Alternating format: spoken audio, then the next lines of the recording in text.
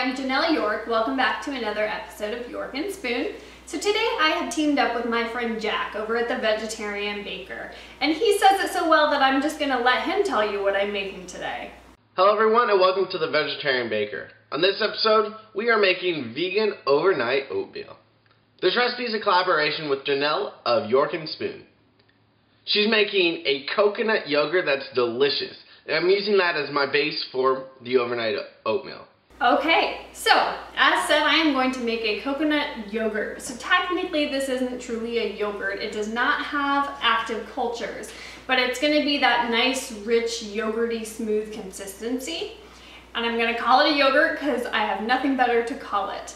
You could, if you wanted to add some probiotics, open up your capsule and stir it into your yogurt. That works too. But what we're going to do today is add just a handful of ingredients to the blender. And so I've got a coconut here to show you. This is not the kind of coconut you actually want to use for this recipe. It's just here for aesthetics today.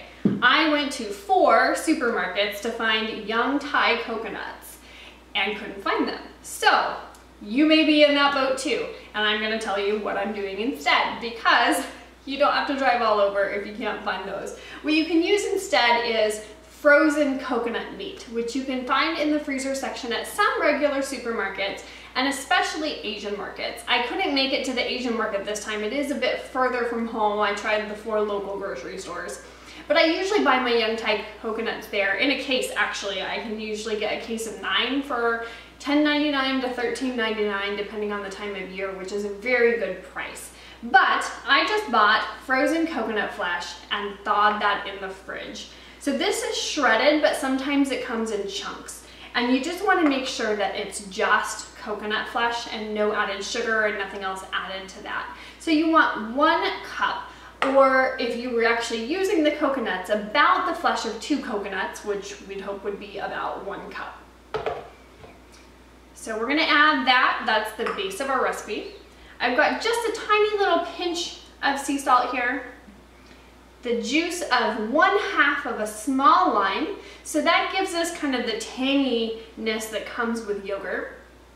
I have 1 teaspoon of vanilla. That's optional. We're making kind of a vanilla yogurt today, but if you don't want to use that, you can leave that out. You could use some fresh scraped vanilla bean as well.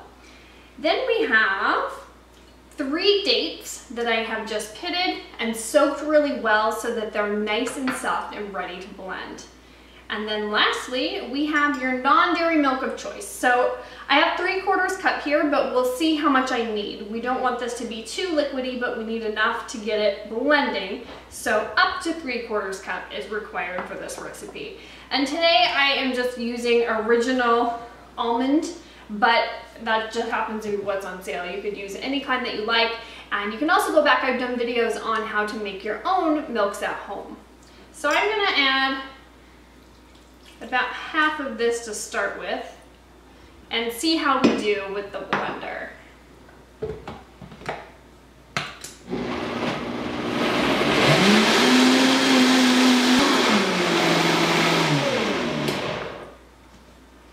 Okay, so I think we are nice and thick and smooth. So I'm going to be fancy and serve this in my cocktail glass today. But if you want to see how to elevate this recipe, then head over to Jack's channel, The Vegetarian Baker. I'll link it below as well as make it clickable on the screen there. And he's going to take this yogurt and use it as the base for his overnight oat parfaits, which look delicious, and I've got everything ready to give it a try as well. If you missed last week's giveaway video, also go check that out. I just got back from Expo West and I have a box full of almost 50, I'm calling it over 40, but I think it's 45 if I counted correct, vegan products for you to try just by subscribing here. But you need to go comment on that video, and then there's some ways to make some bonus entries as well. So thank you for tuning in.